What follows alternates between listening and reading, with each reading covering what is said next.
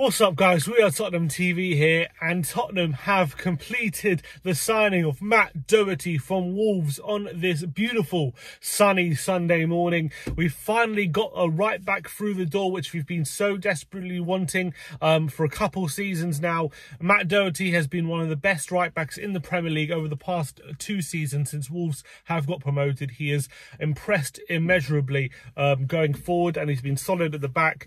And it's another smart piece of business Tottenham have contributed in this window. That's 3 signings now before the season starts. The season now starts in 2 weeks' time. It's been a fairly quick deal. Pretty much a couple of weeks ago, Tottenham were registered their interest and have got this deal over the line very, very quickly.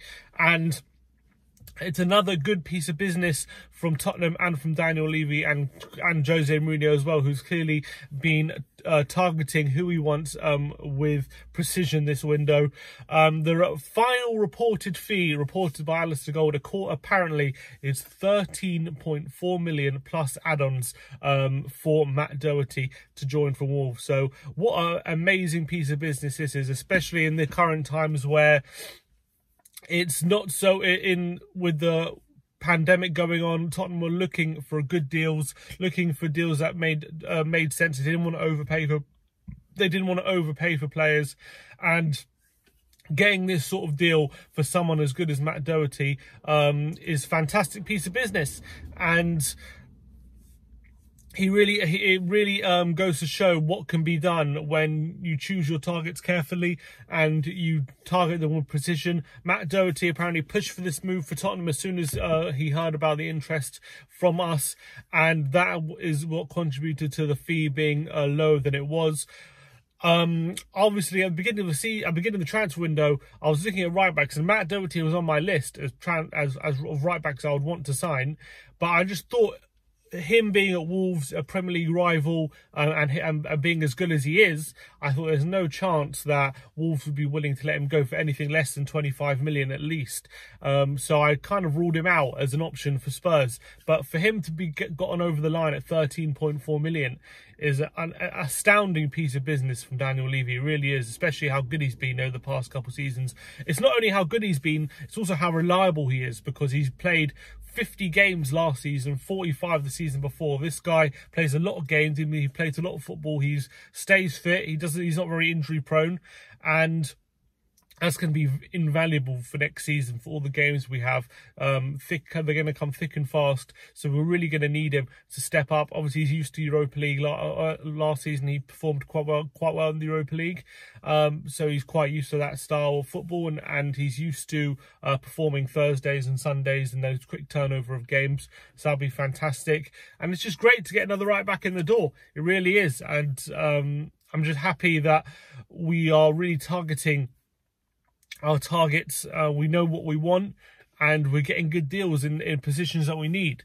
And Matt Doherty for 13 million, as I say again, absolutely fantastic. 15 goals and 15 assists over the past couple seasons as well from the right back position. I think it's second only to Trent Alexander-Arnold from attacking output. The only question mark is defensively. He gets a lot of cover for Wolves. He plays right wing back in their system with 3 centre backs. So is he going to get that much cover at Spurs playing forward back? And if he goes forward, is he going to be caught out more? He likes to get in the box. No defender had more touches inside the box last season than Matt Doherty. So is he going to get that kind of attacking freedom at Spurs? That remains to be seen, but clearly he has shown with, if given the licence to attack, he can really contribute going forward massively. Wolves have really reaped the benefits of the last couple seasons, and he's been absolutely fantastic.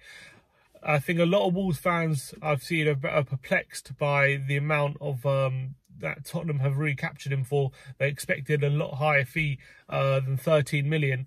They're going to look to upgrade him now.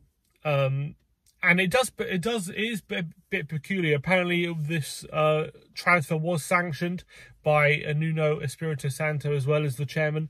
So it does show me that he is not that upset possibly by letting Doherty leave Wolves, even for that price, which makes me a tiny bit sceptical as to why they're so willing to let him go on a lower fee. Are we missing something? Is he not as good as maybe his attacking numbers suggest? Or maybe they're just willing to grant Doherty a move after 10 years at Wolves. They're willing to allow him a move to progress his career and not put a stumbling block in his way when he's given 10 years of service to the club. Maybe it's that, you know, other clubs have done that before. When a player has done so well for such a long time for them, they grant them a move even if the financial deal isn't in the club's interest. But it remains to be seen. Are we going to let go of Serge Aurier now? That looks like the most likely solution, although he did play a couple friendlies for the past 2 days in the Spurs shirt. That could be the last time we see him. He looks likely to go to AC Milan. Personally, I would like to keep Aurier on as a backup right back and have them rotating and competing for a first team slot. Looks like that's not going to happen. It looks like we're going to cash in on Aurier now, seeing as we paid 13 million for Doherty. The money that we're getting for Aurier is going to be around between 18 and 20 million, it looks like. So are we going to go into the season again for the second season in a row without a backup right back? Very possibly, which is a bit of a disappointment there, because I can't see us signing another right back after selling Aurier. Otherwise, why would we sell Aurier? Might as well keep him on. It's a bit unfortunate, but another smart piece of business from Tottenham, another smart piece of business from Levy, another good price we got. Doherty is now a Tottenham player. What do you guys think? Do you think it's a good signing? Are you surprised by the low fee we're paying for him? How highly do you rate Doherty in terms of right backs in the Premier League? Are you excited to see him in the Spurs shirt? Let me know in the comments below. He is officially a Tottenham player. Also, quickly to add, he will be wearing the number 2 shirt. So we have a new number 2 at Tottenham Hotspur this season. Like, subscribe, and comment below. Let me know your thoughts. And as always, come on, you Spurs.